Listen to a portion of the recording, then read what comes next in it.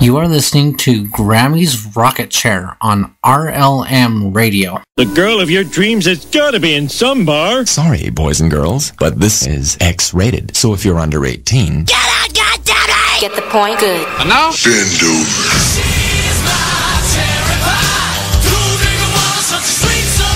Y'all ready for this? Get it up. Get it up. I can't wait anymore. I like to watch. Whatever you desire. I know you like it. Do it. We do it all night long. And now, your host, Grammy. Hey there, hi there, ho there, and happy Freaker Friday, all you freaks out there in the RLM land. You got Grammy Mary here on this Freaker Friday, and yeah, we are blasting off in the rocket chair. And I've been checking out a few things because I've been asked to do a little bit of research, so I'm probably going to be just a skosh cranky this evening. Just warning ya. I do have a tendency to light the fuse from time to time. And but first, before I do that, because, you know, I still got a little bit of time before I got to be a good girl for Santa Claus. So, I best say hey to everybody. Over here on Facebook, I don't see anybody loitering over here that's paying attention at least.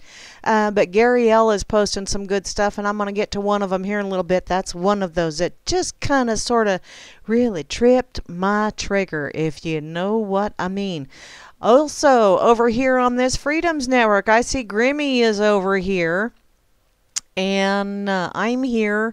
And looks like Katie Troxell's been sharing some stuff. And so has Bobby. And so I have Jabba Doctor. Hey, how you guys doing? Born to be Wild, the senior citizen version. I'm going to have to check that out, Grim. Later. I'm not quite senior citizen yet. Because you're supposed to be 60, right? Or 65, or it's down the road a ways. That's my story, and I'm sticking to it. Okay, over here on Minds, I see all kind of people posting all kind of stuff, but that's about it. And you know what? I'm kind of a slacker. I didn't share it. Oops. Let's see if maybe I still got it to where I can. Ooh, no, I don't. Never mind. You know what? Lemmy. Who's Lemmy? Lemmy Kravitz. That's who it is. I like Lemmy Kravitz. I know it's Lenny, but still, I like Lenny. He can play a mean guitar, let me tell you.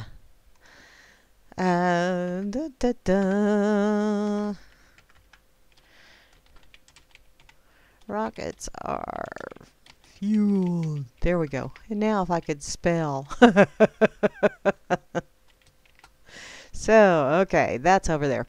Over here on Twitter, thank you ever so much, Barman, for tweeting me out. I truly do appreciate it. I still got 370 stalkers. How in the hell did that happen? Oy. But Barman tweeted me from, let's see, from the effing site and from RLM and from the RLM radio page. And wow, just all kind of places. So, wee-haw. I'm so excited. Other than that, hey, everybody, anybody who's listening in, we are playing on reallibertymedia.com channel 3 and also on the RLM Spreaker channel. In case, you know, I don't know why I say that out loud, because y'all are listening or you're not. One of the two. Let's see. What is that? Goober's sharing stuff over here in the RLM, which is where you need to be if you want to give me static, by the way. Because that's where, oh, cool. That's pretty cool, Goober. Warp speed. Woohoo. Okay. Back to the RLM, where I need to say hey to everybody. Right up top, I see Barman is there. Who is the most splendiferous bot in the whole wide world? Just gotta tell you. Why? Because I said so. That's why. I also see Grimner, who is the creator of Barman, which makes him just pretty goddamn splendiferous, too, because he created a pretty cool bot. And looky there, the lovely Kate is here. Hey, Kate, how's the weather down there in Oh, that's right. You know what? I think Kate might be dining out. I think Kate had an invite to somewhere this evening. I'm going to say hey to her anyway. I also see the lovely Beth Z is in the chat, as well as Chalcedony, and the lovely Circles is logged in. I don't know that she's listening in. She's probably sleeping, because it's dark 30 now. And look, there's only a single dipping of Chloe in the chat. What the hey, Chloe? You being a slacker? I'm here, as well as IB Don C and Java Doctor 2. And looky there, JJ's is in the house, as well as Juana Taco, closely followed by Mr. Asmodeus, who's probably sleeping, but he's still logged in. I also see Rain, as well as RLM Fluke, the Vanna White of the RLM channel. There's Rob Works showing up in the chat. Hey, Rob, where's the bubbler? Huh? And that trusty feller is here. He's going to be a Bitcoin bazillionaire. I just know it. And looky there, Colfax 101. And hey, Poxified is even playing along. Dude, Bridge of Sighs. Okay. Dakota up there in the Great White North, and it's probably quite white right about now. And Dimma is in the house, as well as Flash Nasty and Frumped and Frumpy. Well, Frumped and Frumpy. I wonder what it's like to be frumped. No, I don't want to wander that far. I might get lost. Hey, Gooberzilla, I see you sharing stuff too. That was a way cool Star Trek thing. GIF, whatever. That was cool. Of course, I'm kind of weird. I like that cool shit. I also see Kozu is in the house, as well as Bot.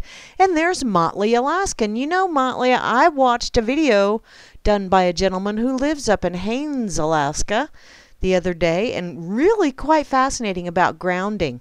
That got me started doing a lot of researching on that too, and that's one of the few things that was really cool that I researched in the last few days. I also see Poxified is here saying hey there, hi there, ho there, and making requests. And looky there, Papa Pon Sauce is in the house, or at least logged in but marked away. And Teddy, hi Teddy, how you doing? I just can't help but say that in a nice way because it's Teddy. It makes me think of a teddy bear. I refuse to think of Teddy the Whaler Kennedy. Moving along. And to round out the crew, the one, the only, the Phantom. Thank you, Phantom, once again for the amazing intro. I truly appreciate it. What is this frumped that you are sharing? Another warped speed? What? Oh, that's just awesome. Sweet. I've been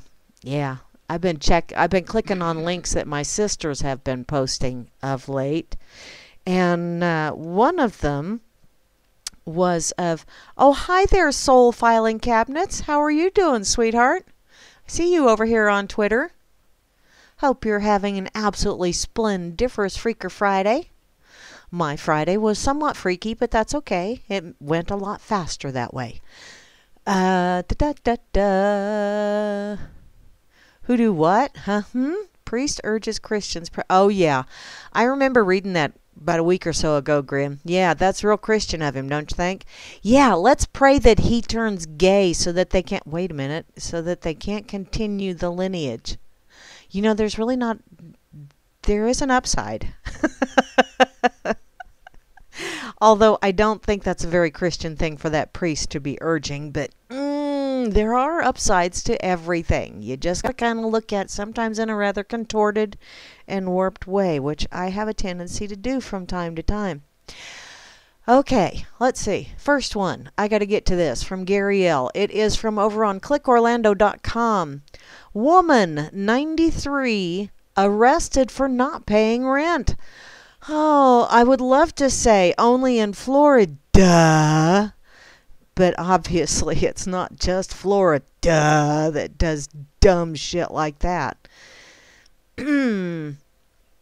Eustis police arrested a 93-year-old woman accused of trespassing after the independent living facility in which she lived reported that she had refused to pay rent for the past 3 months. Juanita Fitzgerald, 93, has a birthday coming up Friday, and she was held in the Lake County Jail on a $500 bond and has been there since Tuesday. Fitzgerald was released on Thursday on her own recognizance, said the Lake County Sheriff's spokesperson. Fitzgerald did not pay bond, but must appear on December 27th court appearance. Karen Twynham, with National Church Residences, which owns the Franklin house where Fitzgerald has lived since April of 2011, said that Fitzgerald told staff she held back the rent because she thought she was going to die soon. Well, kind of hard to argue with that one, except you're still here, honey. Twinman also confirmed that Fitzgerald also had complained about having mold in her apartment, but said the facility had her apartment tested and no mold was found. Okay. She said that officials contacted the 93-year-old woman's family several times to try to get her help, and even reached out to several agencies, including the Homeless Coalition, Livestream Behavior Center, the United Way of Lake County, which United Way, are you kidding me? 3% of what you donate to the United Way actually goes to any kind of charitable deeds. The rest gets eaten up in advertising to get you to donate to the United Way or administrative costs. Isn't that wonderful? Also, Family Service or Family and Children's Services of Lake County, the Area Agency on Aging, and several other apartments and transitional housing programs. Twynham said that Fitzgerald refused all the assistance offered. I feel like everything was done that could possibly be done to help her. I feel a lot of it was brought on herself, Franklin House resident Terry Goldberg said of Fitzgerald. The court papers described how she resisted the eviction every step of the way, which I wonder if the gal has just a wee bit of senility issues as well. I mean, 93, that's got to be considered. When Eustis police officers arrived at the Franklin house, they met with Lake County deputies inside the front lobby, and Fitzgerald was there, according to court papers. The report states that on the previous day, Fitzgerald was made well aware that she would be evicted and was asked several times to leave the property and told she could no longer stay there. Fitzgerald refused to get her belongings and leave, and said, "Unless you carry me out of here, I'm not going anywhere." Okay. As officers attempted to escort her out of the building, she intentionally slid out of her chair and onto the floor and resisted when officers tried to pick her up, the report says. Now, this is what the report says. But I've also seen a video earlier today that was closed caption video of some police officers that said she resisted arrest. They even charged her with felony resisting arrest. Now they're getting federal charges against like 6 or 7 of them, and they're being sued because, yeah, she was not resisting, but the report said she was. So, yeah, whenever it says the report says, I tend to question just a wee bit. The affidavit states that the officers were able to safely escort her out of the building into the rear of a patrol car. Due to her age, officers transported Fitzgerald without handcuffs to reduce the risk of injury. This is extremely rare, said Twynham, who said that the National Church Residences runs 340 properties, and we try to find places for people. Apparently, News 6 investigator Adriana Irwazinski asked for a jailhouse interview with Fitzgerald on Wednesday and was granted her request. So, yeah, there is a little bit of a video here. Dressed in her orange jail jumpsuit with bruises on her arms and handcuffs around her wrists, Fitzgerald was denied the allegations that she didn't pay rent because she thought she was going to die soon. "I don't have anybody. My family's in Tennessee, and I told them not to tell my son anything that's going on." I feel bad for her, but damn it, people. Damn it. If you're renting, you really do need to, especially if you got the funds, you really do need to pay the rent. Don't try and make it to sound like somebody else is the bad guy because you ain't paying rent. And the reason I'm acting like this is because I know people that do this shit. And it's like, God dang it. Don't be doing this sob story crap. Trying to get people to feel sorry for you when you brought it on yourself.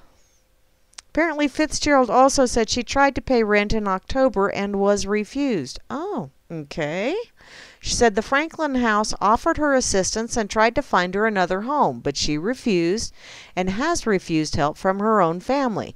See, when you refuse help from someone, that's... I don't want them to help me. I don't need no help. I've got all the help I need, she said, pointing to the sky. Okay.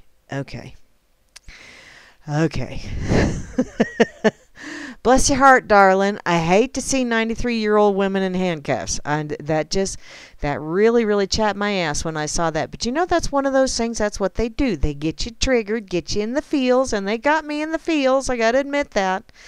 But, darling, when you have all the help that you need and you have faith in the big man upstairs, or however you want to look at it, sweetheart, part of that is that he gave you a brain that's functioning, you know, and he or she, whatever, made this wonderful planet with all of these wonderful things that, you know, can make your life better. You know, you can go out.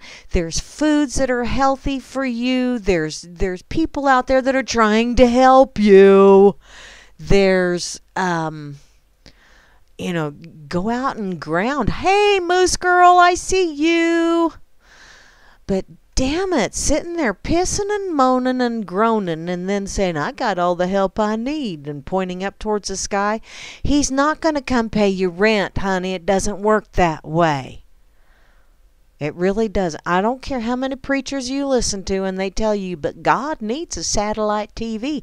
No, God does not, because God can see everything you're doing without any kind of wiring whatsoever.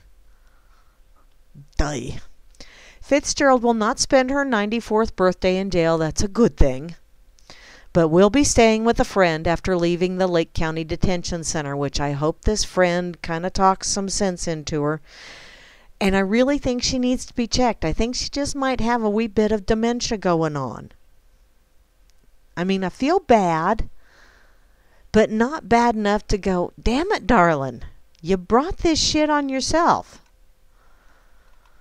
I hate seeing, and you know, they're talking about her having bruises and stuff. Okay, my mother is 86 years old, and you look at her wrong and she develops a bruise. So, putting that out there as well. Damn it. You know, there's just not a pretty side to this story. I just plain can't. Okay, I lied earlier. I'm having a really hard time finding a good side to that story. There ain't one. Damn it, woman. Damn it. Okay. So, I'm going to go to... Yes. Check out Twitter one more time before I get the... Close it down. Because sure as shit, oh hey, there's weed. Wee! The 420 Weed Club just shared something way cool. I think I'm going to have to post that in the RLM chat. That looks like it's something really, it's like a menorah of weed. How cool is that? You can really celebrate. Hey, or not. I mean, you better have lots of munchies around. Okay, definitely a puff puff pass moment. Wow. I'm distracted. Sorry. Okay, oh shit, now they're talking about Trump. I gotta close Twitter. Can only take so much of that shit. Okay. I better put this over on this effing site. Real fast. Whilst I'm kind of... See, now that took the whole... Grr. Because, yeah, I just want to talk to Grandma and growl at the cops and growl at the... But Grandma, honey, Accept some help. Sheesh. Okay. Now, I'm going to go to my pocket because I have a few things here that are going to... Well, let's go with this one first. I think Rob Work shared this over on the RLM. Not too long before I left work, actually. It is from blacklistednews.com. And it's from today.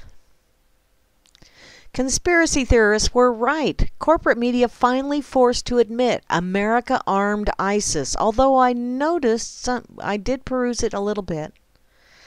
Normally don't do that, but I did peruse this one just a skosh. And I noticed they've changed the name a little bit.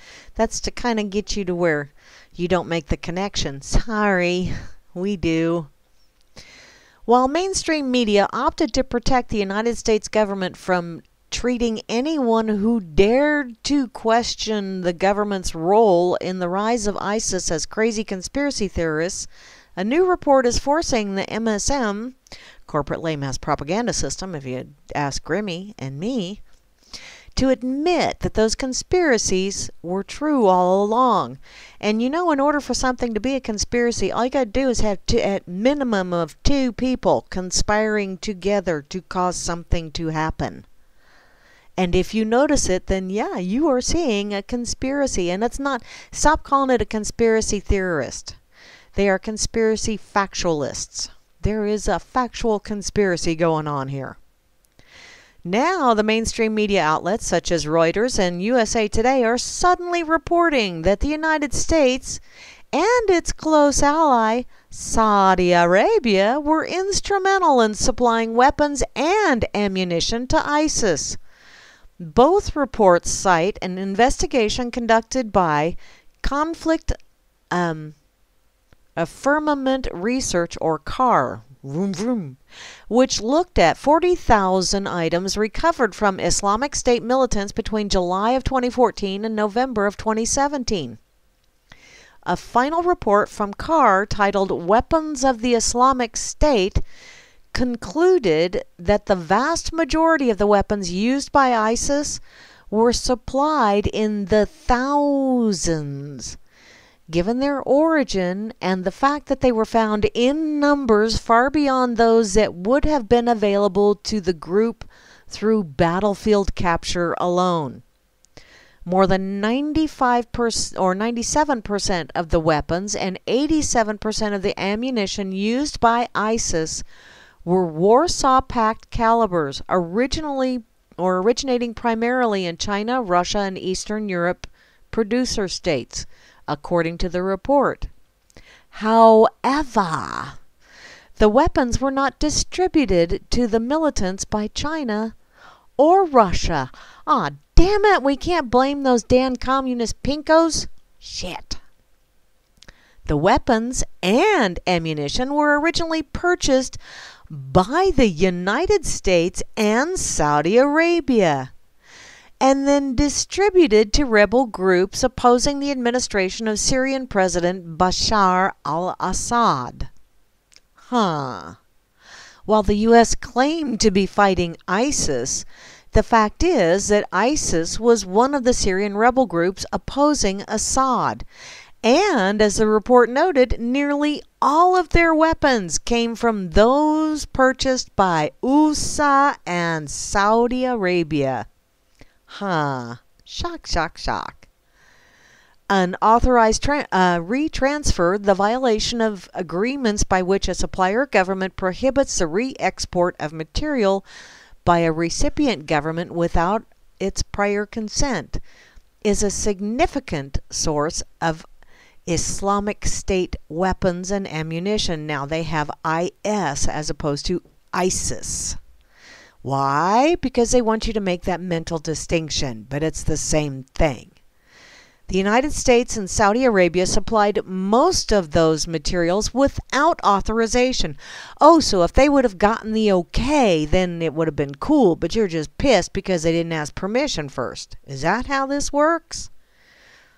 Apparently they were to the Syrian opposition forces. Well, This diverted material recovered from IS forces compromises exclusively Warsaw Pact caliber weapons and ammunition purchased by the United States and Saudi Arabia from European Union member states in Eastern European.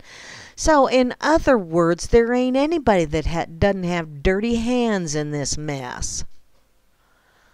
Hello?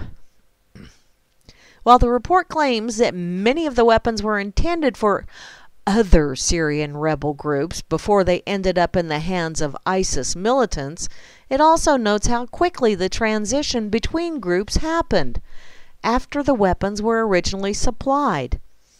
Apparently, somebody was being a good little middleman during all of this shit. In one case, an advanced anti-tank guided weapon was manufactured in the EU, sold to the United States, supplied to a party in the Syrian conflict, transferred to the ISIS forces in Iraq, not just Islamic State, and documented by a car field investigation team following its recovery from Islamic State forces. The report noted that the full chain of transactions occurred within 2 months of the weapons dispatch from the factory.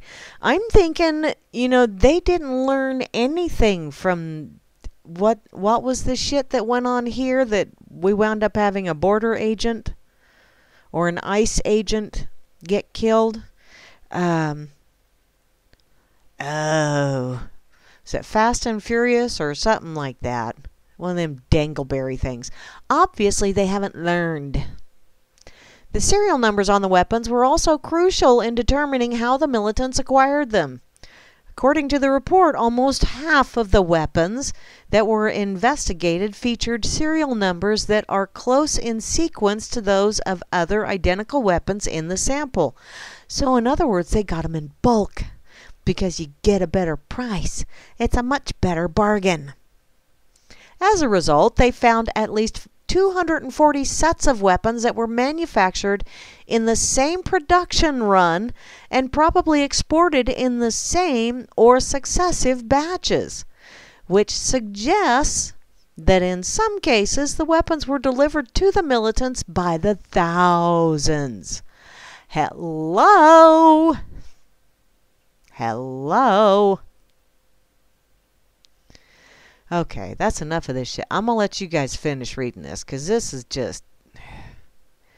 And there's all these people. Oh, someone killed an ice hole? Yes. You know how you catch a polar bear, Grammy?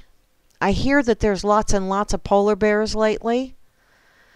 As in, they're concerned because now there's too many polar bears. So you know how you catch one?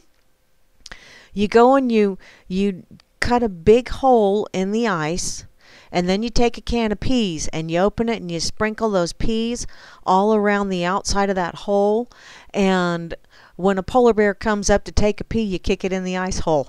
Ba-ding, bump, bump. I told that one to my grandkids, and they laughed, and my daughter glared, and I laughed. Oh, yeah. Yeah. So, see how easy it is for me to get distracted. Just mention an ice hole, and I start seeing polar bears. Okay. I'm going to put this over here on this effing side as well. Yeah, this is for those that have not been paying attention and just don't understand that, yeah, our government's a bunch of shitheads. Lying shitheads, no less. Great. I'll just put this over here on mines as well, seeing as how I'm being cranky.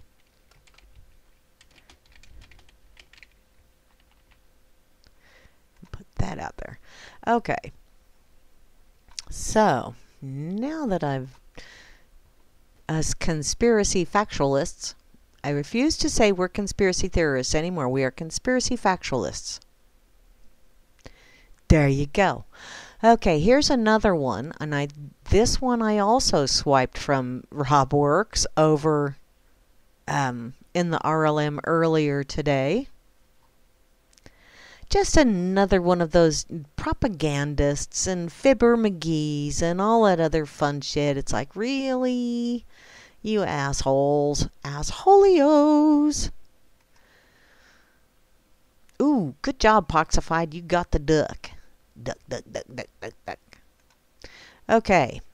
From naturalblaze.com.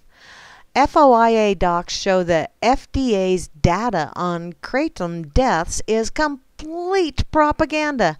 No, say it isn't so. I'm shocked. As the FDA fearmongers over alleged kratom or however you say that, associated deaths, documents on these deaths reveal that the American people are being lied to. Last month, Scott Gottlieb, Commissioner of the Food and Drug Administration, issued a public health advisory on kratom, outlining concerns about its deadly risks. You know, like that devil salad, demon weed, that nasty shit. However, Nick Wing, a senior reporter at the HuffPost, submitted a Freedom of Information Act request to the Food and Drug Administration to put a second set of eyes on these alleged deadly associations. What the FDA released under the FOIA request is now raising serious concerns about the validity and perhaps the motive for this senseless government fear-mongering. Well, the motive is control and money and cutting into big pharma profits. And since most of the people that are the higher-ups at the FDA either came from big pharma or are trying to schmooze enough to get a peach of a job at big pharma, follow the money. In their report, the FDA cited 36 deaths associated with the use of kratom. But the data they released to HuffPo showed only 8. And of these 8 reports, not a single one confirmed a death caused by kratom. Now, they possibly had that in their system. Possibly. And, you know, kind of like the ones that they have tried to say that weed had caused this person to die of a deadly weed overdose. Well, you know, if there was some kind of infraction going on and possibly this person started out smoking some pot and then they went and they took some Black Betties or whatever. I don't know, White Crosses. I don't know what the hell they do nowadays. I haven't touched that shit in forever. Like, really, seriously, forever, it seems like. You know, but they may have done something else besides just the weed. Possibly even had some beer or some whiskey. God only knows what some people will do.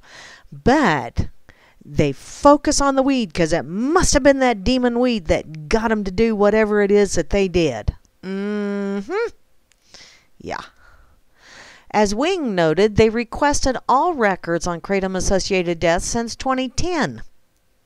All the incidents turned over to the Huffington Post appeared to have been submitted through the FAERS, or the FDA's Adverse Event Reporting System. An adverse event.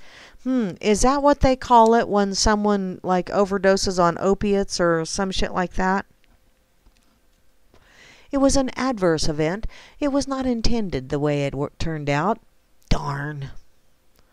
Some of the data the FDA used to issue their warning over the deadly risks associated with kratom use would be laughable if they weren't going to be used to take this beneficial plant away from the countless people whose lives it saved by stopping their opioid addictions. See? There you go, cutting into the profits of Big Pharma. The report below shows how entirely absent of any real data the FDA's claims are. My son died after consuming kratom, received on Friday and died on Sunday. Prepared as a tea, read the report. Really? How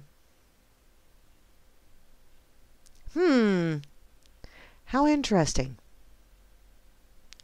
Apparently, and there's tweets up there, but the examples show absolutely no evidence of kratom caused this young man's death, merely hearsay. But it does get worse. The FDA, excuse me, used these reports to associate death with kratom despite the far more life-threatening conditions contained in them. In other words, this individual was in really bad shape. And they just happened to be using this, but it just wasn't going to work for them.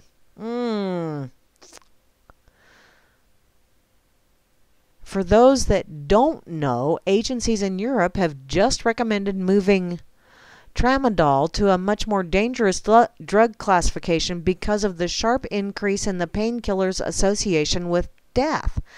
Oh, but we can't have you focusing on something that's coming out from Big Pharma. You must focus on these other things that are not being put out by Big Pharma because they're natural. Or Mother Nature made, let's say. Apparently, over the past number of years, there's been a significant rise in the number of deaths linked to tramadol. There's been more deaths from tramadol than any other drug at the present time. That's from state pathologist Professor Jack Crane. He told this to the court in Northern Ireland earlier this year. What's more, excuse me, is that the doctors filing these reports are clearly trying to shift blame in spite of other underlying health problems and taking other prescription medications. As Wing notes, here's another from the wife of a man who died of a seizure.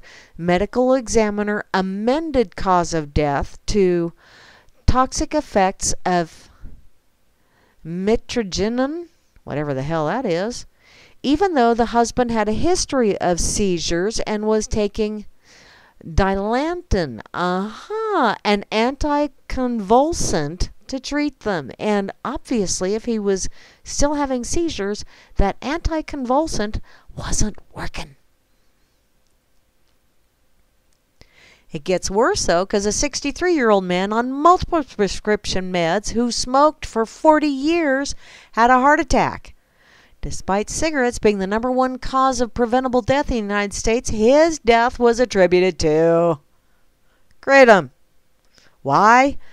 Because they could get away with it. And that's what they do. They take those numbers and they tweak that shit.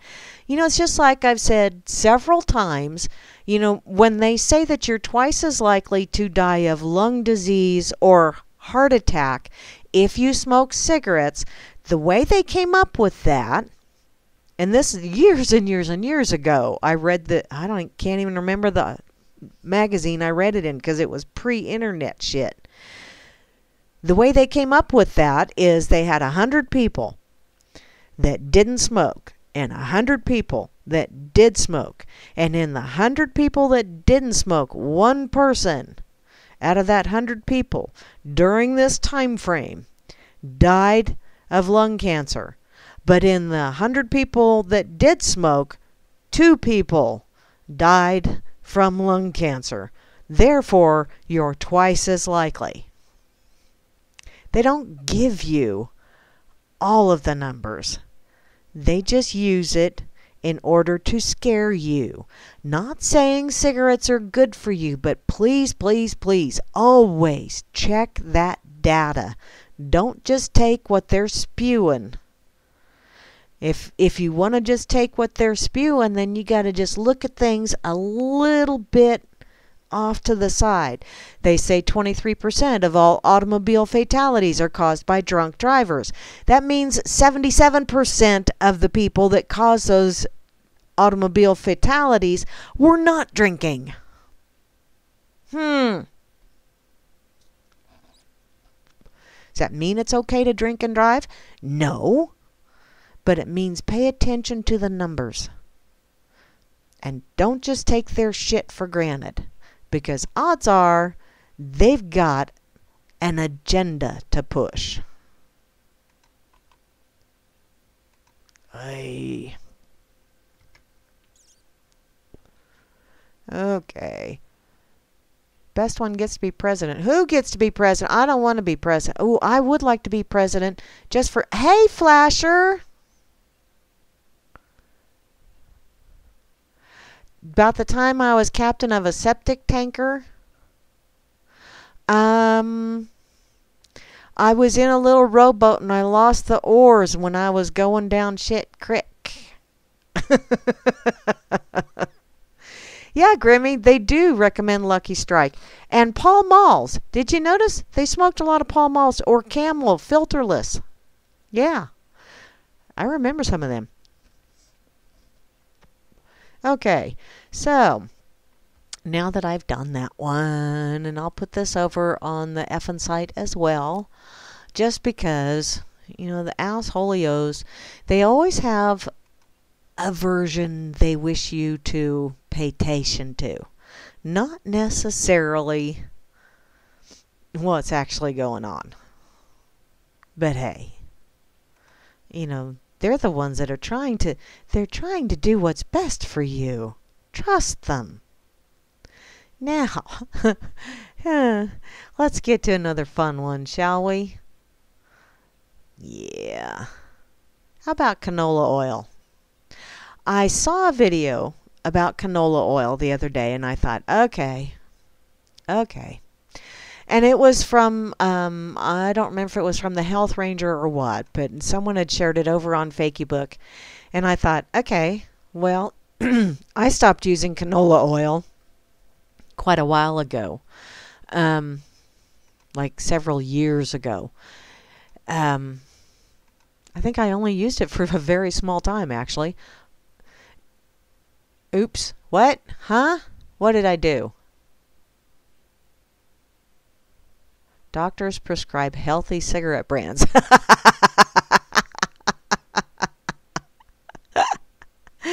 Oh, that's funny. Hey, Vinny, I see you. From Throwback Thursday.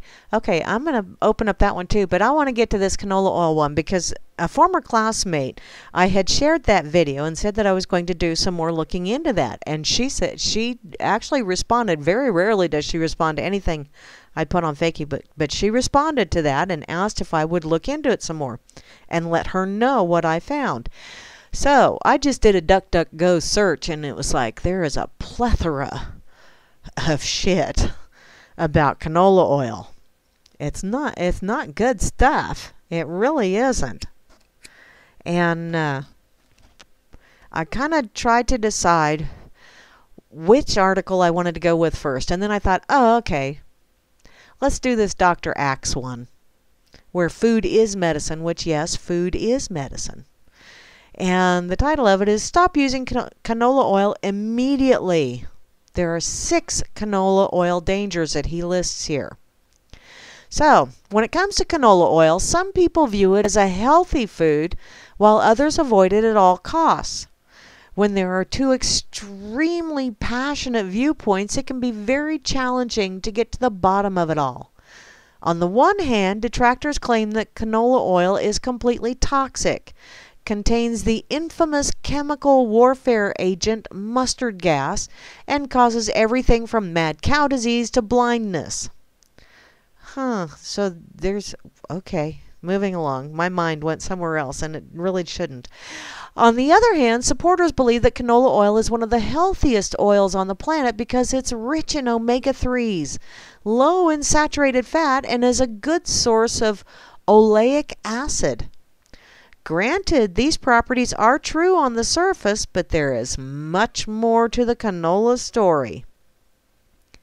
It's a genetically modified product. That alone made me go, no thanks. Canola is a Canadian invention, thanks Canucks, that's backed by Canada's government, cheap to manufacture, and many packaged or processed foods contain it.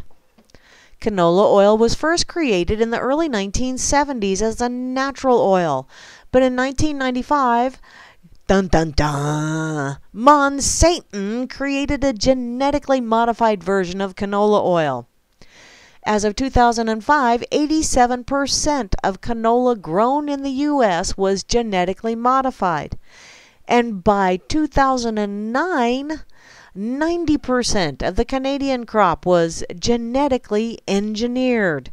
Now, if you don't remember when I explained to you the difference between genetic modification and hybridization or crossbreeding, genetic modification is when they do things that there is no way it will occur in nature. That's genetic modification. That's basically the difference, because hybridization is taking two of a same type, like two different tomato plants and crossbreeding them, hybridizing them. But genetic modification is completely different. So, with so many oils on the market and so much talk about the different types of oil, it's difficult to sift through what's fact, what's entirely fiction, and most of all, which is the healthiest oil to use.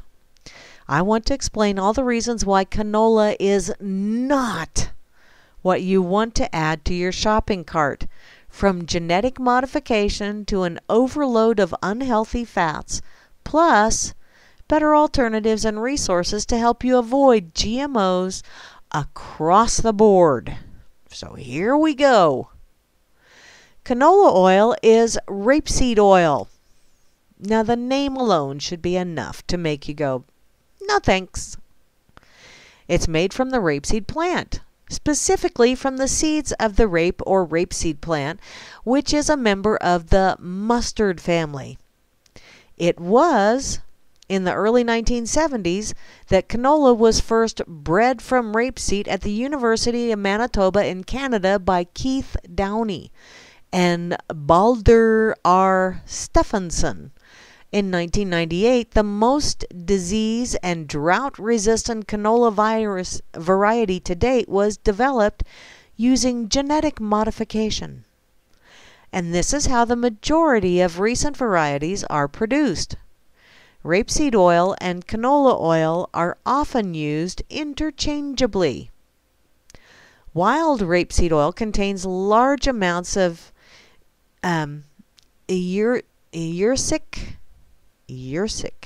E-R-U-C-I-C, I have no idea how to pronounce that, acid, which is known to cause health problems. So the canola plant was developed from rapeseed in order to use it to produce a food-grade canola oil with a lower level of the erucic acid, whatever that word is. The name of canola oil was originally Lear, or low erucic acid rapeseed. Great. You're going to leer at the rapeseed. Ick. But for market purposes was changed to canola oil.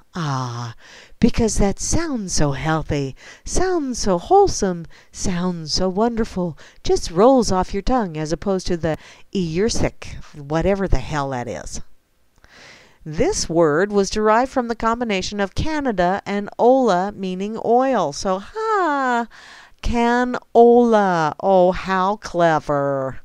Canola oil is a much more appealing name than Lear oil or rape oil.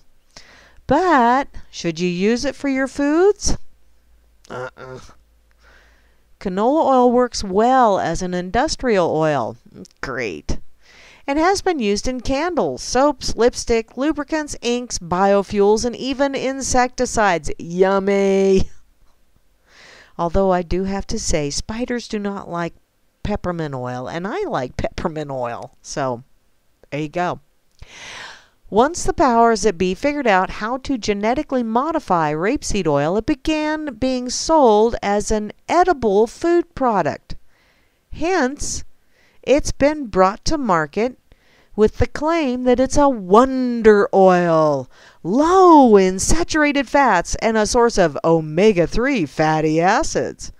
But in its current hybridized and modified state, it can cause a large number of health issues that you will learn about here in just a sec. So why is it bad for you? Well, originally rapeseed oil may not have had so many negative health effects, but for two main reasons. Most canola oil today can be very harmful to your body. Over 90% of canola oil is genetically modified. And canola oil is a refined oil that's often partially hydrogenated to increase its stability, but this increases its negative health effects. It's for those two reasons that I recommend you switch to a healthier oil alternative. So what can it do to you? Well, there have been no long-term viable studies done on GMO canola oil. But there are reports that it has caused many kidney, liver, and neurological health issues. This makes sense since there are other reports that GMO products like corn and soy also can cause negative health effects. And according to Weston A. Price Foundation and fat experts Sally Fallon and Mary Enig, like all modern vegetable oils, canola oil goes through the process of refining, bleaching, and degumming. Oh, God. Yuck. That right there. Ugh. You had me at degumming. Well, actually, at bleaching. And then degumming. Ew. All of which involve high temperatures and chemicals of questionable safety. I like how they put that. And because canola oil is high in omega-3 fatty acids, which easily become rancid and foul-smelling when subjected to oxygen and high temperatures, it must be deodorized. Great! So you got deodorants put in there as well. Yummy! The standard deodorization process removes a large portion of the omega-3 fatty acids by turning them into trans fatty acids. Although the Canadian government lists the trans content, they're going after trans. Uh-oh, I'm going to be in trouble. They list the trans contents of canola at a minimal of 0.2%. Research at the University of Florida at Gainesville found trans levels as high as 4.6% in the commercial liquid oil. The consumer has no clue about the presence of trans fatty acids in canola oil because they're not listed on the label. Huh. Imagine that. Monsanto has been incorporating genetically modified organisms in its canola oil seeds, and now we know that Monsanto has also been selling GMO seeds for the following plants: canola, alfalfa, corn, cotton, soybeans, sorghum, sugar beets, and wheat. Well, that just pretty much makes you not want to eat any kind of grain, doesn't it? Sugar beets even, you bastards. In 2016, some progress has been made when it comes to food containing genetically modified ingredients. A bill was signed by the President amending the Agricultural Marketing Act of 1946. So now companies are required by law to disclose the presence of GMO ingredients through text labels, symbols, or digital links like scannable QR codes. It all sounds great, but the problem is that it's left up to the Secretary of the Agriculture to decide what amounts of GMO ingredients need to be present in a food product in order for the GMO labeling law to be a requirement. And see, what they don't take into account is how many different things have that shit in them. So each ingredient or each different product may be below that level, but when you start adding product upon product upon product upon product, and you have 3 or 4 of those products in one meal, you're screwed. So, the dangers of canola oil. Yay. Number 1, kidney and liver problems. The majority of canola oil produced today is genetically modified, and the side effects of GMOs in general cannot be overstated. In a 2011 review published in the Environmental Sciences Europe, 19 studies of mammals fed GMO soybean and corn were evaluated. The 90-day trials indicated liver and kidney problems as a result of GMO foods. The kidney and liver findings actually were differentiated by sex, with the kidneys being disrupted by 43.5% of male mammals and the liver being disrupted in female mammals by 30.8%. The kidneys and liver are absolutely vital to our existence, so ingesting a genetically modified food like canola oil is really not something to take lightly. And please, people, especially a lot of people that make kidney pie, or those of us that like liver and onions, stuff like that. What you are what you eat, and it does get passed on in the food chain. I don't give a shit what they say. It does get passed on. Number 2, life-threatening heart trouble. As a monounsaturated oil, rapeseed oil has high levels of the uric acid, however you say that, and it's a fatty acid that's associated with heart damage, specifically Keeshan disease. It's a disease that manifests itself with fibrotic lesions on the heart.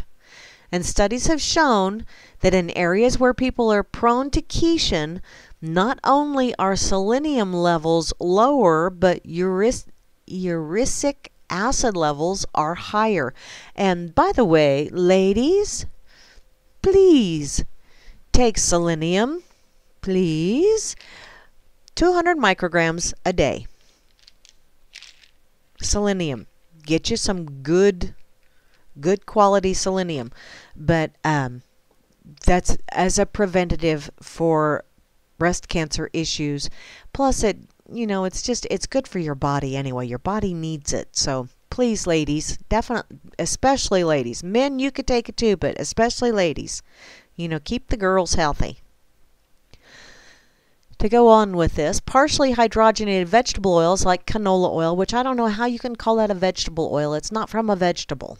But in any case, canola oils are also known for causing inflammation and calcification of arteries, which are well-established risk factors for coronary heart disease. Also, another thing, off on a tangent again, grounding is supposed to be there is some studies out there, and it's I can't remember his first name, Dr. Sinatra, who is a cardiologist who has done some studies on grounding or earthing, however you wish to put that, where when you do that regularly, like minimum of 20 minutes a day, it reduces inflammation in the body, and inflammation is what causes most, if not all, dis-ease in the body. So, just a little point to ponder. One of those lovely little fun things I was researching. Number 3, hypertension and strokes.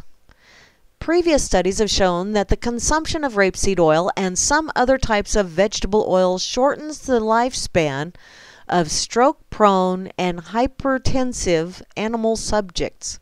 Specifically, research carried out at the Nutrition and Toxicology Research Divisions of Ottawa discovered that rats bred to have high blood pressure and proneness to stroke died sooner when fed canola oil as the sole source of fat.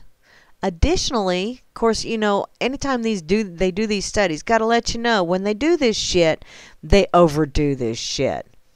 They basically feed these critters 200 times more than what the average human will consume in a lifetime. Got to put that out there too. Additionally, the rats fed the non-canola oil-based diets lived longer than the rats fed canola oil. You dirty rats. Another study published in 2000 in Toxicology Letters specifically looked at the effects of canola oil on blood coagulation time, or how long it takes blood to clot in a stroke diabetes-prone animal subjects. The study found that there was a canola oil-induced shortening of blood coagulation time and increased fragility, which may promote the occurrence of strokes in animal subjects that are prone to strokes. Number 4, may retard normal growth. Okay, I've been accused of being a retard a time or two, and I am short, but then again, I think that's normal for my family. So up until recently, it was not legal to use canola oil in infant formula. Until recently, they put that in there. Great. There have been what I think are valid concerns about canola oil retarding growth in children. Specifically, this acid that's in canola oil is harmful to infants due to an inability to properly break it down. The FDA previously made the use of canola oil illegal in baby formula. However, as of a few years ago, canola oil made it to the generally recognized as safe list. I wonder whose palms got oiled. Not only is it highly concerning to feed developing infants a GMO oil, but it's also highly questionable to give them unhealthy fats. Proponents brag about canola's overall healthy fat profile, but I don't buy it. Now it's being sold in the form of a baby's first meal. Of course, I highly encourage skipping the commercial formulas and opting for breastfeeding, which I do too. Thank you, Dr. Axe, for agreeing with me. Or if necessary, homemade baby formula, which my youngest drank me dry. And she basically got whole milk with a little bit of corn syrup. Of course, at that time, they didn't have the genetically modified corn out there yet, so she was lucky on that front, being that much old, or being of that age range. So yeah, make your own baby formula if you can. Get a goat. And finally, number 5, it increases intake of unhealthy trans fats. According to a study published in the Journal of Food Lipids, when soybean and canola oils purchased in the U.S. were evaluated, the trans contents were between 0.56% and 4.2% of the total fatty acids. When canola oil undergoes hydrogenation, which it often does to become a partially hydrogenated oil, this increases its level of trans fats. These are a group of fats that you want to avoid as much as possible, since they're scientifically known to decrease or to increase LDL cholesterol and lower HDL, which the way my doctor described or explained it to me, HDL is your happy cholesterol and LDL is the bad juju cholesterol. So you want more HDL than LDL. So when you read partially hydrogenated oil on any food label, that guarantees there is some amount of trans fat present. This is true even when the label tells you that there is 0 trans fats. So how can that be? Well, a serving contains less than 0.5 grams. The company is allowed to indicate that there are no trans fats because it's less than 1 gram, apparently. Trans fatty acids are hazardous byproducts of food processing and are truly health destroyers. In fact, if you decide to get rid of your canola oil, I would also stop cooking with sunflower oil, corn oil, safflower oil, soy oil, and vegetable oil. I personally use peanut oil, olive oil, and coconut oil. Those are the 3 oils I use. So, okay, number 6. Apparently there is a 6th one. I forgot. Excuse me. The numerous potential GMO health side effects, which there have not been any or enough long-term studies. There was one done in France. I remember reading about it last year, and it was a couple-year-long study, and it was not happy results. Needless to say, it was not very well publicized over here in the USA. I already mentioned the link between GMOs and negative liver and kidney implications, but it doesn't stop there. According to the Center for Food Safety, there are several new and various serious health concerns and unexpected effects of genetic engineering unearthed by scientific research. Things such as toxicity, allergic reactions, immunosuppression, cancer, and loss of nutrition. So, what's the best? Oh, the best substitutes for canola oil. Number 1, coconut oil. Booyah! It's best when it's cold pressed and virgin. That sounds almost naughty. Do not buy refined coconut oil. Your coconut oil should smell like you're on a beach in the Caribbean. It has a high heat threshold and contains medium chain fatty acids that can support both fat loss and your nervous system. Number 2, olive oil. Booyah! People often compare canola oil to olive oil. Well, olive oil wins every day of the week. I don't recommend it as a first option for cooking, but olive oil benefits are tremendous and at the heart of the Mediterranean diet. So look for an organic extra virgin or cold pressed olive oil that's available in a darkly colored glass container. Many of the inferior or fake olive oils are mixed with cheaper GMO vegetable oils, so make sure it's GMO free. Olive oil is great in homemade salad dressings and for drizzling on finished products and cooked vegetables. Now, number 3 is ghee or organic pasture-raised butter, which I didn't know you could raise butter on a pasture. Being a smart ass.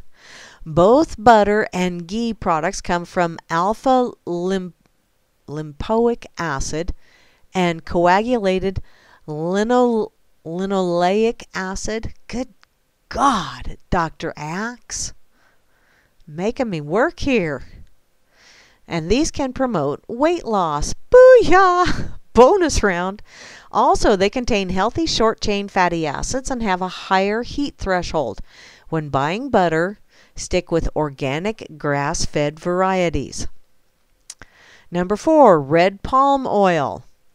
Red palm oil is made from the palm fruit instead of the palm kernel.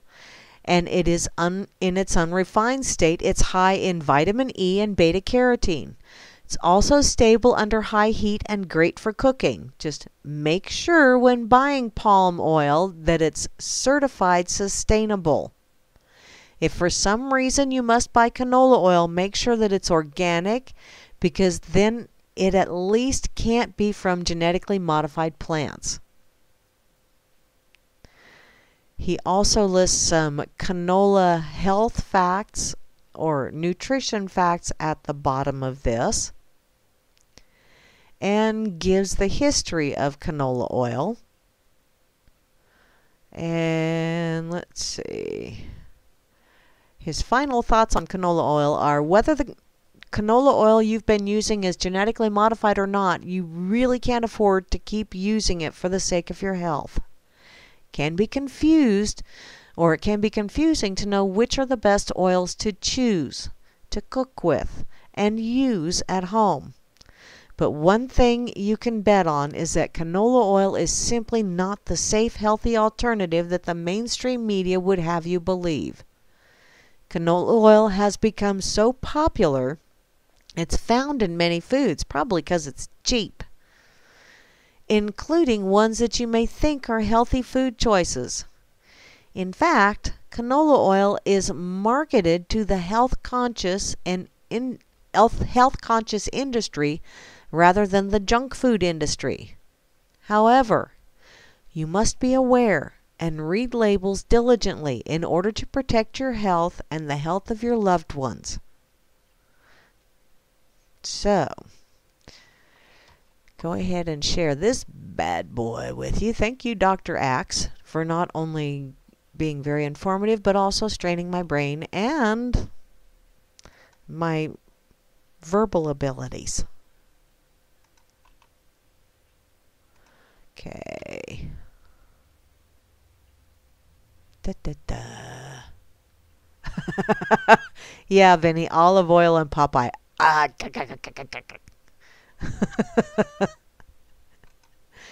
oh, you're such a goofball, Vinny. Okay. I hear a motorcycle outside. God dang it. Who in the hell's out riding a damn Harley this time of night? And this temperature, it's a wee bit chilly out there. Okay. Now that I've ranted and raved and pissed and moaned and groaned and given you some do not do's, let's go with one that's a little bit happier. Okay? I'm feeling like sharing you things that you should be healthy. Be happy, be healthy, eat well. Mother Nature has provided you with all kinds of wonderful things to eat healthy. And all you got to do is do a little research. The 10 best anti-inflammatory foods to keep on hand. It's from prevention.com under their food section, and it was published February 22nd of 2016. So I'm just now getting around to it, okay? Inflammation has become absolute epidemic. Sure, at its most basic, it's our body's response to outside irritants, a natural part of the immune system without which, holy crap, I forgot to turn something down, didn't I? Couple of loud beepers there. Our immune system without which our wounds wouldn't heal. But thanks to increasingly high stress levels and an over-reliance on processed foods, many of us are plagued with chronic inflammation. The nasty variety that disrupts the body's natural balance, upping the risk for everything from acne and allergies to intestinal issues, neurological disorders, autoimmune diseases, joint pain, on and on and on and on. So, herbs and spices, yeah, that greenage, are packed with health-promoting phytonutrients. They add complexity to dishes, and they take the place of excessive salt or sugar, both of which can promote inflammation. Some standout picks are cinnamon, which has been shown to reduce bloating and stabilize blood sugar, turmeric, which packs proven anti-inflammatory and anti-cancer properties, oregano, which has antibiotic properties, and rosemary and lavender, which have been shown to calm anxiety and ease pain. And these and other short-chain holy macanoli, I'm not even going to say that. They're SCFOS, such as leeks, asparagus, icky, jicama artichokes, and Jerusalem artichokes are delicious sources of sweet low-cal carbs, which, okay, asparagus and artichokes, no. Since these foods aren't fully digested in the gut, the remaining material feeds the good bacteria living in our intestines, resulting in a healthier gut. And it's through this process that they boost the immune system and lower inflammation, because your gut is vital for your immune system. If you have an unhealthy gut, you are not going to have a healthy immune system. Dark chocolate. 70% cocoa or more may be the one truly guilt-free dessert.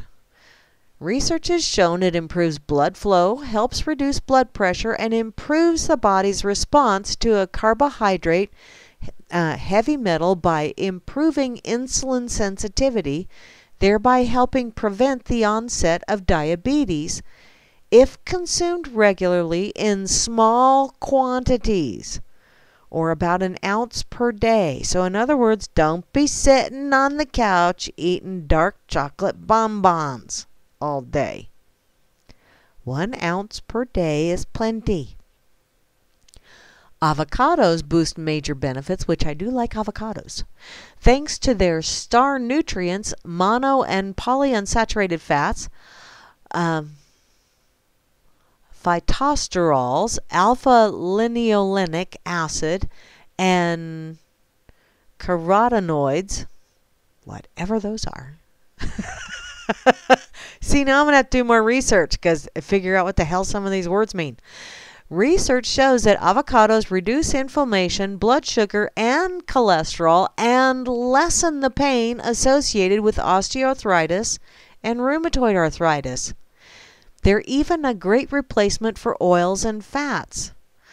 Use mashed avocado wherever you typically spread butter or mayo, which my oldest daughter does that, and it really is, depending on what she does it on, quite yummy. Cruciferous veggies, including arugula, bok choy, broccoli, Brussels sprouts, cabbage, cauliflower, collard greens, kale, kohlrabi, mustard greens, and watercress. These vegetables are packed with they're packed with that.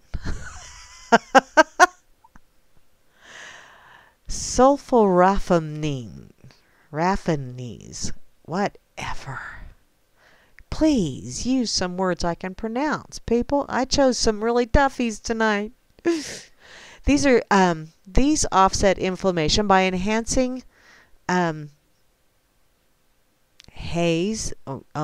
by enhancing Haze-2 detoxification in the liver, which, your liver needs omega-3 fatty acids, and your liver also needs CoQ10 in order to process those fatty acids. Multiple studies have also shown that compounds in these vegetables called, there's compounds in those vegetables that have potent anti-cancer properties. I'm going to share this link so y'all can try and read some of them. They're highfalutin, long-ass, too many consonants in a row words. Shit.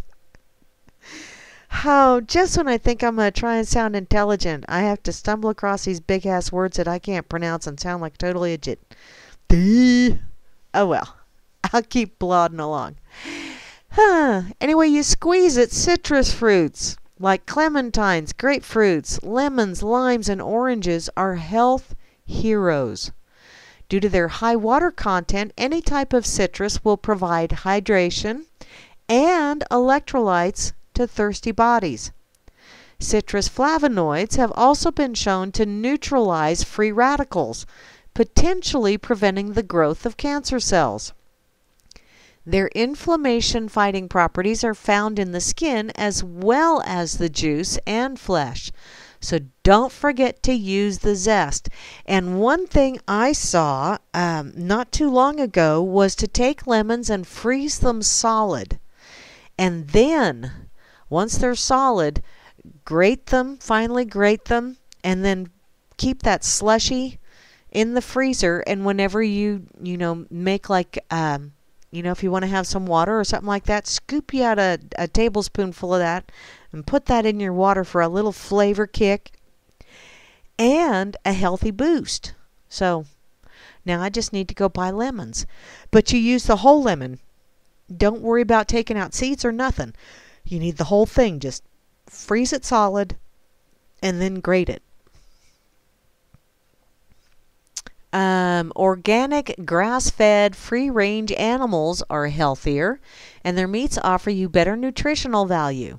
In fact, pasture-raised chickens, pigs, lambs, and cows have higher levels of anti-inflammatory omega-3 fatty acids and lower levels of pro-inflammatory omega-6 fatty acids than corn-fed animals.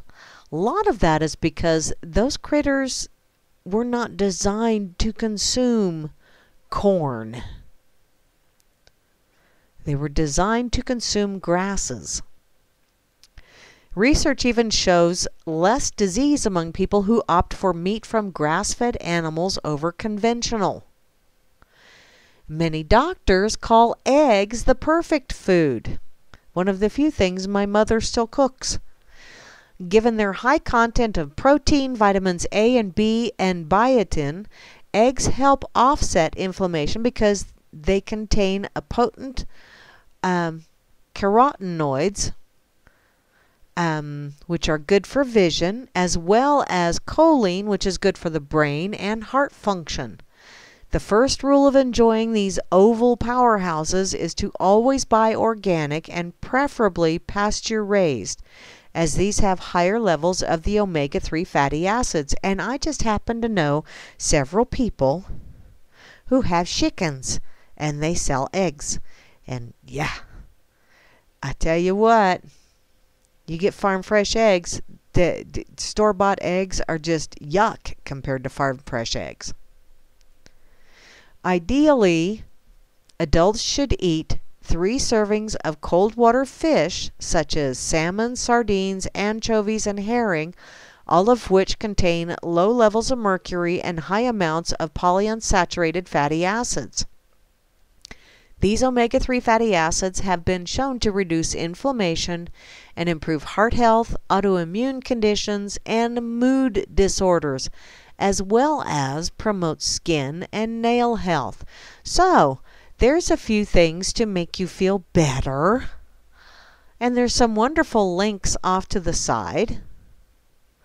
And there's actually in there Hot Topics, the top one. I masturbated every day for a week, and here's what happened. No, I'm not going there. Sorry. If you guys want to read it, you be my guest. I'll just go ahead and share this link for you. But I think those little compasses are cute, Moosey. I just come back here and saw that you're... Ooh, what is... Oh, somebody's having hush puppies. I love hush puppies. Yeah, hush puppies are yummy, especially when they're fried in hot butter. Or, you know, they're actually pretty good when they're fried in peanut oil, too. So, I don't like the Wranglers, Moosey. I prefer the Compass. And I know someone out here that bought a Compass last year, and absolutely, she loves it.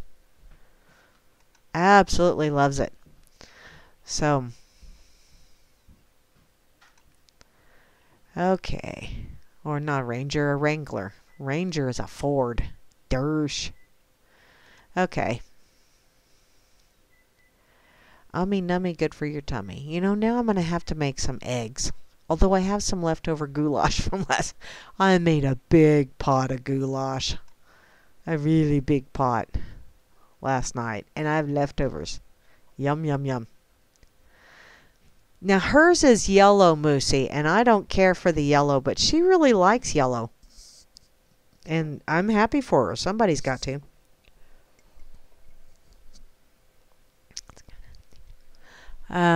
So let's see. Dun, dun, dun. I know. I gotta go to this one from Grammy. Throwback Thursday, when doctors prescribed healthy cigarette brands.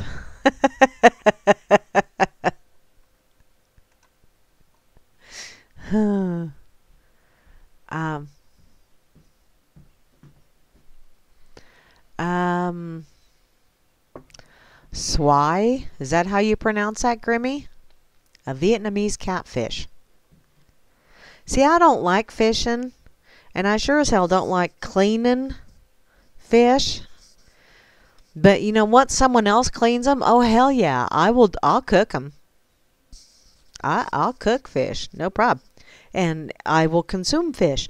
And if you better give me lots of fish to cook, because a lot of times I'll do like little fish nuggets and, you know, dip them in some egg and then dip them in some breading and then fry them in butter and eat half of them before they get to the table.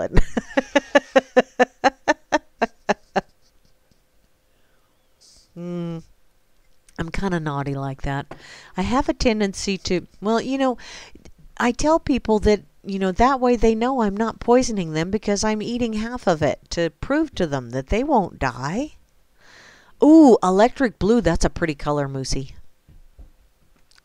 Okay, so what is this? Okay. Back to Grammy's article. Don't be foolish. Take your doctor's advice. Smoke a fresh cigarette.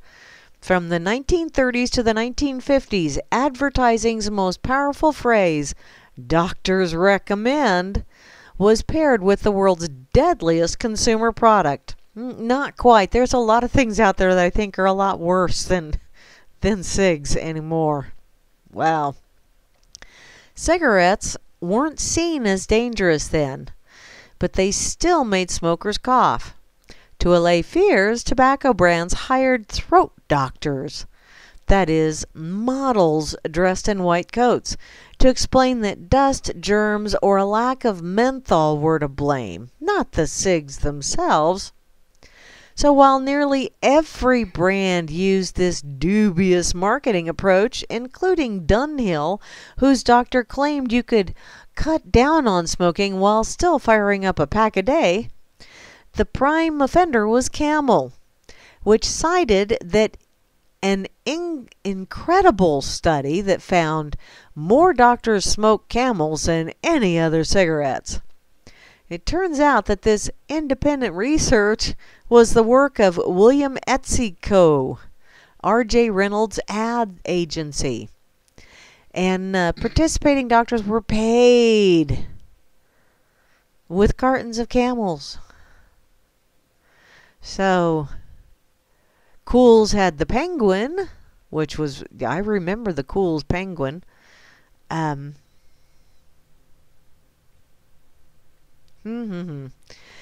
there's a list of ads here. Thank you, Grimmy, for that. That was, and yeah, I do remember seeing some of those ads. I remember seeing the billboards, you know, way back in the day. And, you know, they keep telling people, we want you to quit smoking. We want you to quit smoking. You need to stop smoking. Here's a smoking cessation thing that's actually worse for you than the cigarettes themselves. But they want you to keep buying them because they like that tax dollars coming in. In other words, buy them, but don't use them. That's kind of the way they look at it. Oh. Hey there, new. I see you. Okay, let's see. How about I go over and check out the pig? See what happened this date in history, since I only got about a half an hour to go. By the way, y'all need to stick around because Moose Girl and Grimmy will be on later, or Grimner and Moose Girl, however you want to put that, for the Freakers Ball. So yeah, good time will be had by all later on this evening. I believe that is 11 Eastern Time, 10 Central. I think. Okay, so over here on the pig, the word of the day is pihad. What the hell? The invasion of the wrong restroom by the genderly flexible. Alrighty, we are being invaded with a pihad. Oh my God. In the quotable quotes section, NFL arrests. Their games will soon be labeled as work release. That's from Terry T. Thanks, Terry T.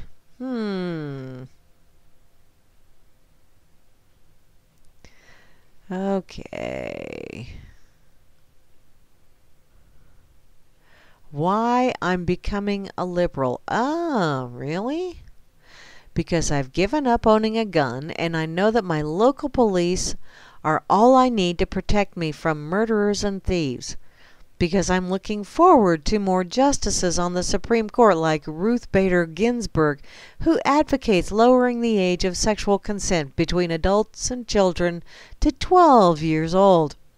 Because I'm looking forward to using the ACLU and the upcoming Obama Supreme Court to allow me to marry whatever I want. As soon as possible, I intend to marry 2 women, a man, and my dog. Wow. Because I believe oil company profits of 4% on a gallon of gas are obscene, but the government's taxing the same gallon of gas at over 15%, 40% in California isn't. Because I believe the government can do a far better job of spending the money that I earn than I can. Wow, who wrote this, Hambo? Because freedom of speech is fine as long as no one on the left is offended by it. Of course, if I can be as extreme as I like when I attack conservatives, they deserve it. Because I believe that people who can't tell us if it will rain on Friday are absolutely correct when they tell us that the polar ice caps will melt away in 10 years if I don't start driving a Prius. Yeah, that's why I want to become a liberal. Because I'm not concerned about the quiet murder of millions of unborn babies each year, as long as we keep all death row inmates and all Al-Qaeda terrorists alive and well-fed. Yep, I'm going to become a liberal because I believe that business should not be allowed to make profits for themselves.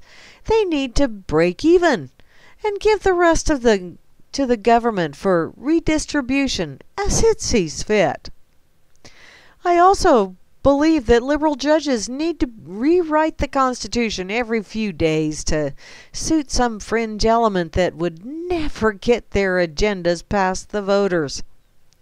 Yeah, liberals are people who will never hesitate to use political power to give away anything that they don't own.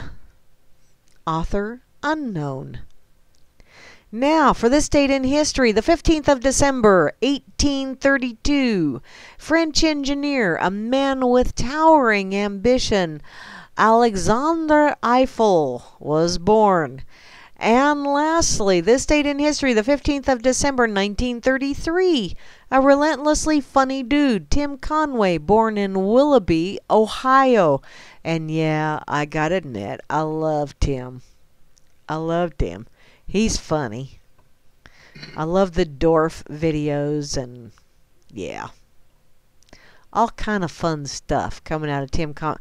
And I swear to God, every time you watch like a best of Carol Burnett or something like that, odds are Tim Conway is in there making somebody lose it. It's just the way it works.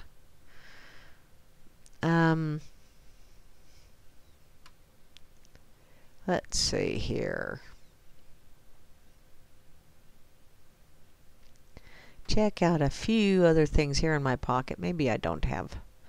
I think I already got to the ones that I meant to this week. So. Oh.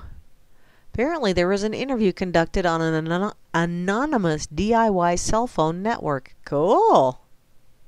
How cool is that? It's from motherboard.vice.com.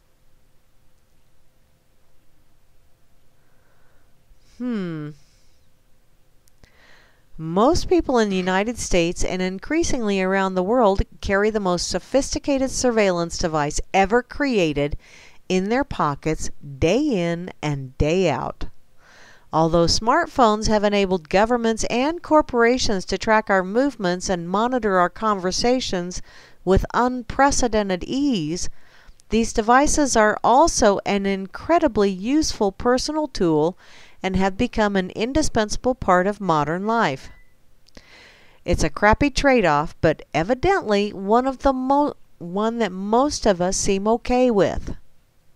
But Denver Gingrich, a programmer based in New York City, doesn't see why we can't have our smartphones and our privacy too.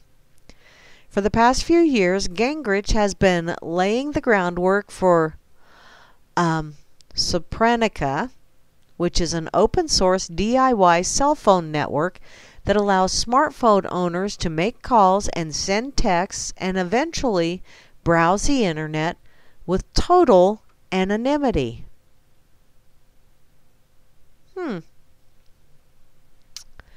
For the past, let's see, okay.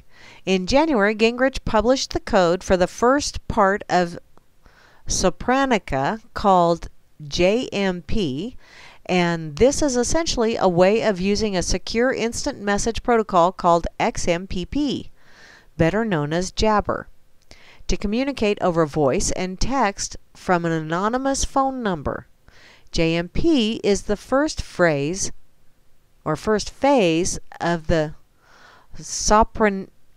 oh God, now I can't even say the damn word. Sopranic, there you go. God dang. Sopranic network, blah, blah, blah, blah, blah. The next phase, called WAM, will create a physical infrastructure for the cell network with a community radio network. This will essentially involve people hosting small, inexpensive radio devices in their home that plug into their routers to provide internet access to Sopranica users in the area. If I had better internet, I would consider that. In October, Gingrich presented the first part of his plan for Sopranica at Radical Networks, an annual conference celebrating creative and subversive approaches to the internet. Gingrich said that he and 15 others have been collaborating in a chat room to continue developing the network since its initial launch earlier this year. After hearing about Sopranica during this presentation, I was eager to sign up for the cell network and give it a try. So getting set up with JMP is easy. First, you need to create a free and anonymous Jabber ID, which is like an email address. And let's see, I'd already created a Jabber ID with the Chaos Computer Club, a German hacking group, but there are a lot of other servers that you can register with as well. The only difference will be the web address in your Jabber ID will be different. For example, motherboard at jabber.ccc.de or motherboard at xmpp.jp. Next, you need to install a Jabber app on your phone.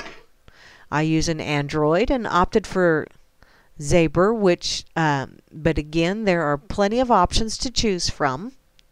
Conversations is a good choice if you want to use Sopranica for picture messaging, for instance. And you'll also need to install Sessions Initiation Protocol, or SIP app, which allows your phone to make calls and send texts over the internet instead of regular cellular networks. For Android users, the best choice is probably CSIP Simple, and for iPhones, your best bet is Linphone. Finally, it's time to get your phone number.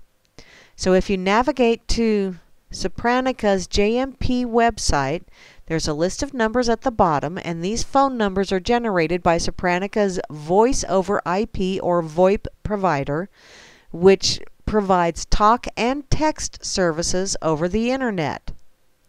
Click whichever number you want to be your new number on the Sopranica network and enter your Jabber ID. A confirmation code should be sent to your phone and will appear in your Jabber app. Once you've entered this code, you're ready to use your new anonymous number. And to do this, use your SIP app and send a text or dial a number just like you would otherwise. This communication will be made through your Sopranica number rather than whichever cell carrier you normally use. Cool!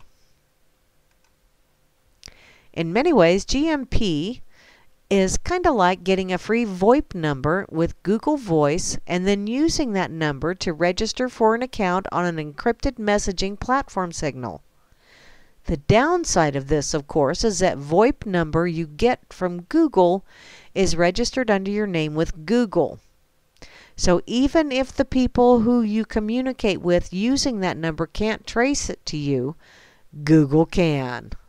On the other hand, all aspects of JMP are anonymous. Neither the Jabber ID nor the JMP phone number require identification information to register. Cool.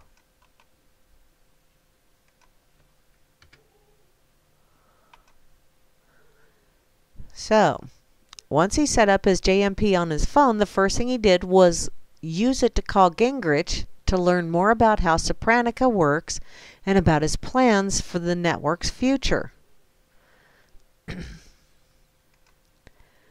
Motherboard. So what is the simplest way to describe it?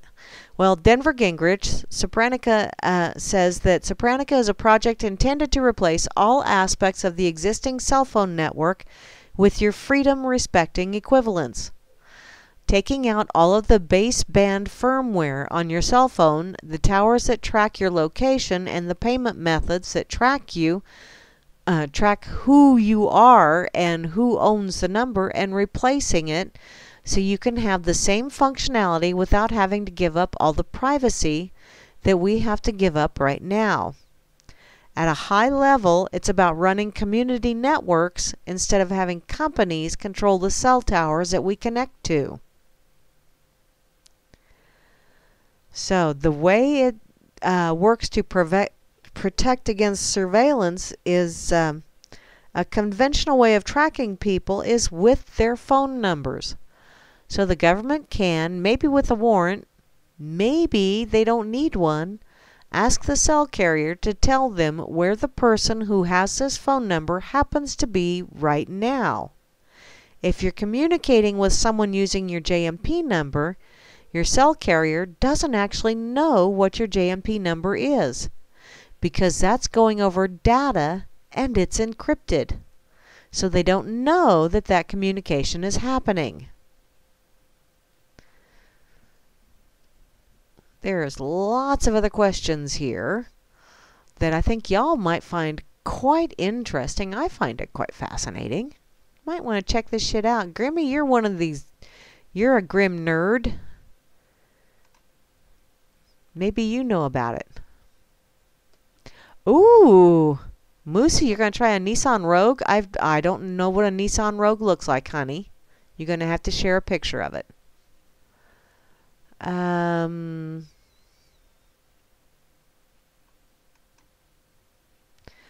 All-wheel drive. To me, front-wheel drive is just as good as all-wheel drive. But that's just me. I haven't had a problem, and I've had front-wheel drive for years. So, of course, I don't live in Wisconsin or Minnesota, or I just live out here in the middle of the boonies in Kansas. So, okay, this is just pretty darn cool. Okay, let's see. 15 minutes left. What do I have I can get into? What kind of trouble can I get into? Okay, Dr. X. Oh, I know. I know what that is. Let me check this. It's my most recent pages I've been to.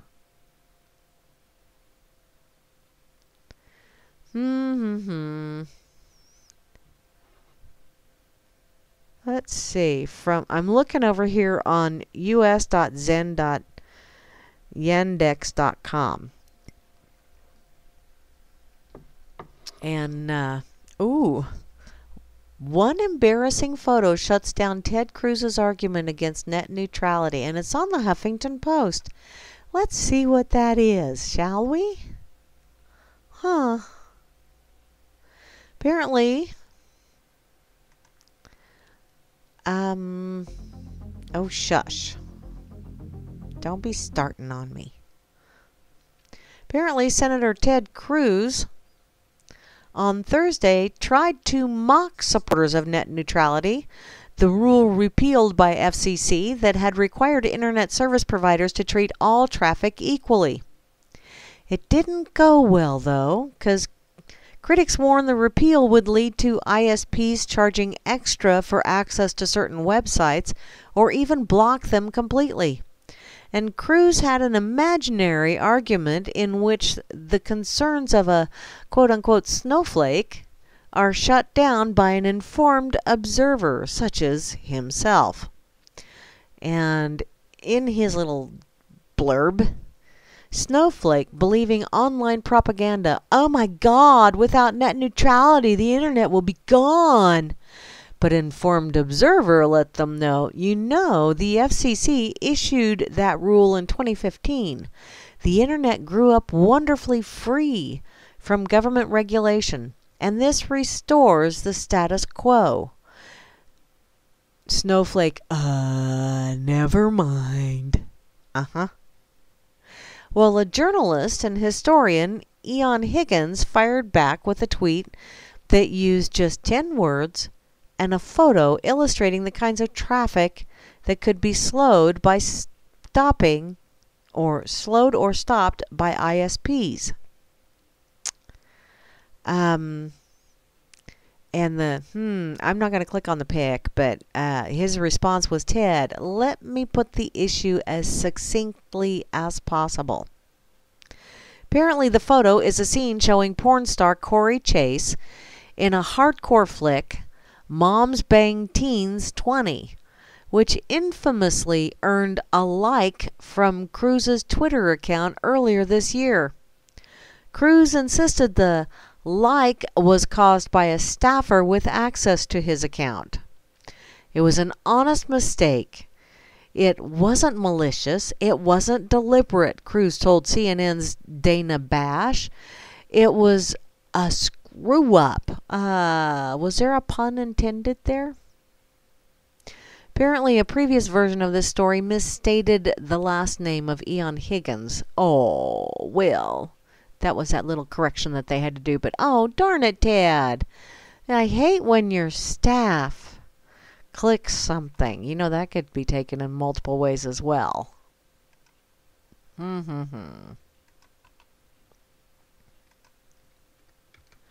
What's that? I have no idea. Did I get net neutered? No, I did not, Flash Nasty. I have not been net neutered. Not yet. Because you can't neuter a girl. Duh.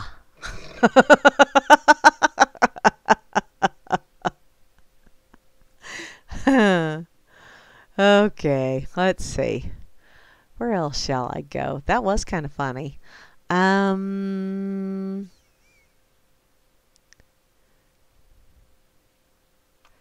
Let's see. This one is from the Federalist Papers. I wonder if I'll have time for it. Hilarious. New York Times op-ed about net neutrality blocked by a paywall. From the federalistpapers.org. As net neutrality supporters continue to break down over the reversal of the regulatory scheme, we're finding all sorts of irony in their responses. From the screeching about a few bureaucrats controlling our lives to the outlandish idea that the internet is changed as we know it forever, it's just beyond ridiculous hyperbolic. Left-wing media outlets are up in arms, along with their supporters, in response to the FCC's decision to end net neutrality. The New York Times ran an op-ed from an Asian Studies doctoral candidate titled, "What if you couldn't see this page?" Well, one need not consider the what if, because the New York Times decided to make the article a paid access story only, blocking non-subscribers from reading the article. And I guess they got lost in the irony. The Daily Caller reports that the paywall ironically blocked people from being able to see the content of the article, as the article was attempting to claim the ISPs would be the ones blocking access to content. Well, see, it's bad when they do it, but when we do it because we want to make a profit, well, that's okay. Apparently, net neutrality is a nebulous concept, generally meaning that all internet traffic should be treated equally. Specifically, among other aspects, it means broadband providers like Comcast and Verizon can't favor their own content over that of others, and can't offer faster speeds to higher paying customers, nor block access to certain features. Oh, can't offer faster speeds to higher paying customers. I wonder what that's going to do to my internet access. But many do not apply this simple principle equally to other industries.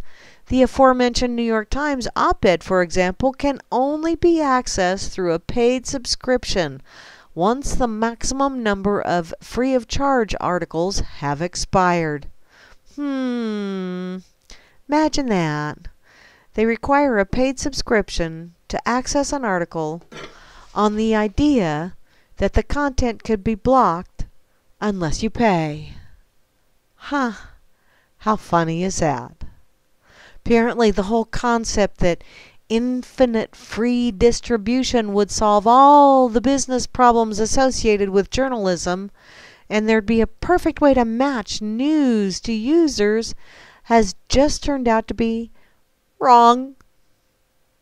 New York Times CEO Mark Thompson said in a Digiday interview published on Thursday that there is demonstrably a market for high-quality news for paying customers.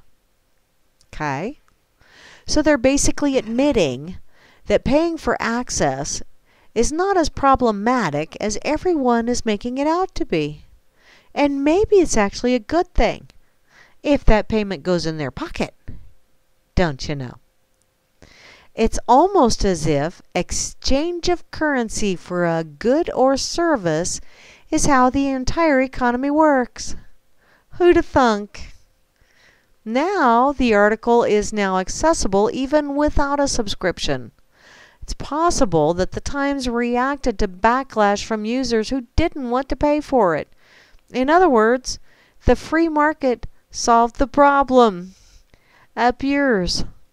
So here's the ultimate problem underlying the entire debate about net neutrality. Many of the supporters of net neutrality are so vehement in their support because they implicitly assume that internet access is a human right. They are afraid of having to pay for something that they consider to be a human right. Well, in the same way that they believe health care should be free and education should be free, they are all but saying that the internet access should be free as well, unless they want to charge you. Sure, they still pay the ISP for the internet connection, but the idea of paying to access certain kinds of content on the internet, well, even if it requires a lot of bandwidth, which the ISP has to produce, they hate it because they believe that they are entitled to internet access. This isn't every single supporter of net neutrality, of course. You know, some have raised concerns over the idea that ISPs can throttle connections in very well thought out ways, which that's happening out here. I still argue against the regulatory scheme because I'm more open to market innovation than simply deferring to government coercion to achieve something they consider desirable. Maybe we could let the market innovate. Stop making it illegal for other ISPs to compete in the marketplace. Where there is competition, there is downward pressure on prices and upward pressure on quality. So how about we let people freely acting, using their creativity and innovation to solve any issues that arise, such as this? Let's think outside the little government box, please. I like that. I like that. Think outside the government box. What a wonderful idea. Oh well, y'all been listening to Grammy's Rocket Chair here on a Freaker Friday evening, and yeah, I've been kind of off on a tangent and been reading all kind of healthy and bad for you and I think interesting things. Be sure to stick around because Grimmy and Moose Girl will be on later on this evening with the Freakers Ball. Tomorrow at noon Eastern Time, I will be on here with Flash Rooney Dork, and we will be doing the Dork Table. And basically, yeah, Flash is doing the Dork Table, and I'm playing along and giving him shit, is basically the way it works. Also, probably Saturday afternoon, I hope, or at least afternoon for me, JJ's will be jumping in and be playing some tunage for you. I'm sure he will, because JJ just loves to jump in and play tunage. Then Sunday at noon Eastern Time, Grimner will be jumping on and playing the blues for you, and I'm sure there'll be a rousing game of Trivial Pursuit going in the RLM chat. That's always a good time had by all. Then Sunday afternoon at, is it 3 or 2? 3 Eastern Time. It's 2 my time. Directly following Grimner will be Hal Anthony, and he's going to take you behind the woodshed and open up a can of whoop ass on yo ass. Also, Sunday evening, Gary L. and Gigi's Boo, 7 o'clock Eastern Time with The Road Less Traveled. I will be back, well, okay, tomorrow I'll be here, and then I'll be back on Wednesday for a regular edition of the Wackadoodle Wednesday Rocket Chair. But until then, have an absolutely amazing rest of your Freaker Friday, and I will catch up with you later on the flip side, in the funny papers, whatever, wherever I run into you. You might want to run away. You never know. In any case, have an awesome evening. And remember, I really do love you all. May not like y'all,